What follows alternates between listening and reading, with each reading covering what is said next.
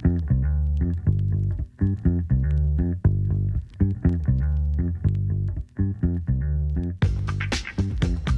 everyone, I'm Ashley Bullington and welcome to the Campfire. This week we are breaking down District 5-6A. It's a really good district with some top-notch teams. Let's see who a few of them are in our film session presented by Cricket Wireless.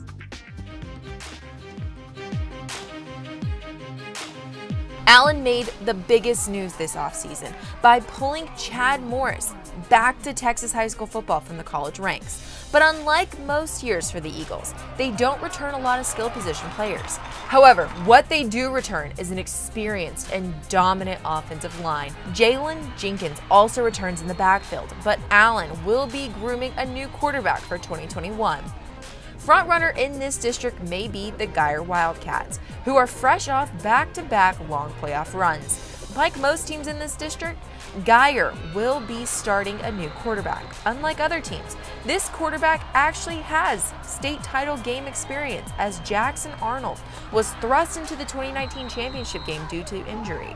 He'll have some talented receivers to throw to, and Jace Wilson and Grayson O'Bara, plus BJ Phillips in the backfield. Prosper is also replacing a quarterback this year, but they return two-way player Tyler Bailey and running back Noah Billings. The Eagles' defense is quite inexperienced, though.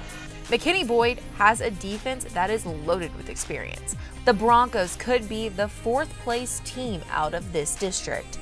The Bengals of Braswell will be yet another team with a new quarterback, as they graduated a lot of their offensive firepower, so they could be rebuilding.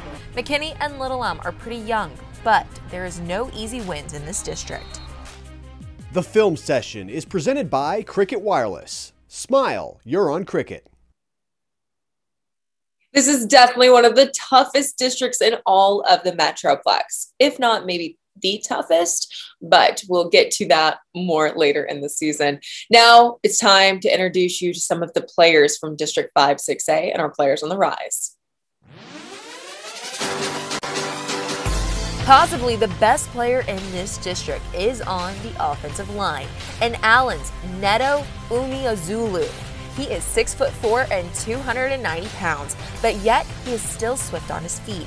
Neto has been on the Eagles' line since his sophomore year as he opens mammoth holes for Allen's vaunted running game. He has offers from USC, Alabama, and Auburn, among others. Prosper's Tyler Bailey is a tremendous two-way player in the district. The Eagles have found many ways to get the ball in Bailey's hands because the senior simply makes plays. As a wide receiver, he caught 34 passes for 374 yards and 2 touchdowns. As a DB, Bailey made 24 tackles and intercepted 2 passes. Tyler was the offensive newcomer of the year as a sophomore and helped Prosper go 4 rounds deep last year. He has interest from Kansas, Illinois State, and Central Michigan, among others. Geyer's Jace Wilson will be a big-time threat in the Wildcat passing game this year. He caught 53 passes for 604 yards and 6 scores last year, and will be a nice target for new quarterback Jackson Arnold this year. Wilson is a big receiver at 6'4", which makes lobs and fades easy for him to bring down the red zone. At McKinney Boyd, linebacker Ethan Waslowski is one of the best defensive players in the district. Check out these numbers. Ethan finished with 140 tackles to go along with 4 sacks, 2 picks, and 12 tackles for loss. It was more than enough to earn him District Defensive Player of the Year last year. Waslowski has a quick burst of speed that gets him through the line and the ball carrier's face in an instant. Look for another big year from this senior. Phenomenal players in District 5-6A, and they are led by some really quality coaches. We bring in for our Media Day segment the Prosper head man, Brandon Schmidt. We're talking 5-6A. We are joined by Prosper head coach Brandon Schmidt. Coach Schmidt, let's just get right into it. I mean, this district is a bear. You know it's a bear when you probably saw it during realignment day. But you take a look at things, and you lost 2 games on the last play of the game. And all of a sudden, we're down at the last week of the season, and you got to win that game and make the playoffs. People may think, hey, this team is a 3-3 team. It's a 500 team. But once you made the playoffs, you shot right through several teams and made it to the fourth round where you lost to a district foe in 3 overtimes. Talk about how it was difficult to get through that district and get to where you went to. It's a meat grinder. From top to bottom, it's as competitive a district as there is in the state. If you can find your way into the playoffs out of 5-6A, you have a shot at winning some playoff games and making a deep run. The hardest part is getting into the playoffs. You got some new coaches coming in. Last year you brought in Rodney Webb in the district. This year it's Chad Morris. Talk about is it going to be a difficult coaching against guys got the college pedigree, or is it's all X's and O's type deal?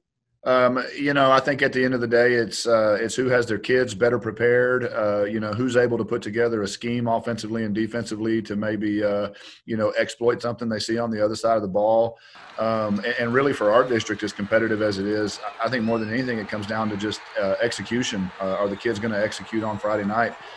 Every game is going to be close. It's who can eliminate mistakes, who can eliminate turnovers. Who can stay healthy. We got some big-name coaches in our district.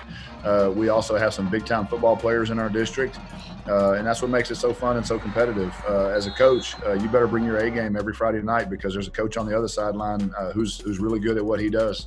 Good luck to you, and looking forward to seeing these monster matchups week in and week out. I appreciate it. Thank you for having me. Coach Smith, thank you so much for your time. You can catch the entire interview on Thursday in our Media Day segment on all of our social media platforms. We have Facebook, Instagram, Twitter, and YouTube. Now we bring in the one, the only Professor Diggs for the district breakdown.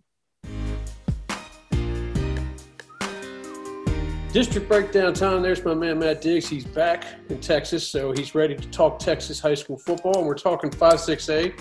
So you know what that means. That's Allen, Geyer, that's Prosper. That is a powerhouse district. So let me know what you think about that.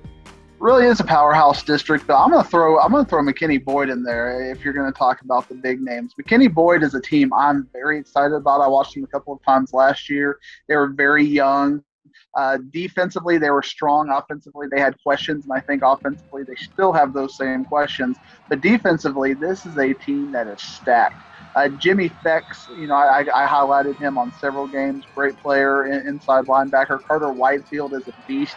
Will play both ways. Peyton Shawn, a really good safety in the secondary. This is a team I believe is loaded to bear and ready to compete, at least with Prosper. But when you talk about this district award, we've got to talk about the big two, Allen and Denton Geyer. There are a lot of questions with Allen. I mean, Allen, when you really talk about the continuity over the last 20 years, it's kind of been the same way. The program has been run the same way, even though Westerberg left and Gamble came in. But they're cut out of the same cloth. He was an assistant for them, so they're very familiar.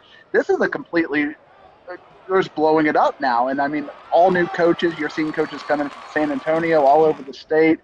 Morris, to his credit, is hiring the best. He put the web out there, and we'll talk about Webb in a second, but he put the web out there and said, come, and, if you're a good coach, you're a young coach, you're energetic, come to Allen. And he's really attracted a lot of assistant coaches that you may not have heard of from outside the area. So I'm very excited to see how that gels. This is going to be a heck of a district. I can't wait to see what happens.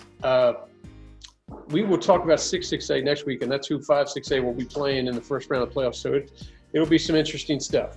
Absolutely. But just to kind of recap, Tier 1, Allen, Denton Geyer. Tier 2, McKinney, Boyd, and Prosper. And Tier 3, McKinney, Little Elm, and Denton Braswell. Excellent. Excellent. Thanks, Diggsy, and we will talk later. Talk to you next week. Diggsy, Wiz, great insight as always. Thank you so much for your time and joining us here on the Campfire. That's all we have for this week's episode. Come back every Monday as we deep dive into new districts throughout the summer. And that's all we have for this week. I'm Ashley Bullington, and thank you for watching the Campfire.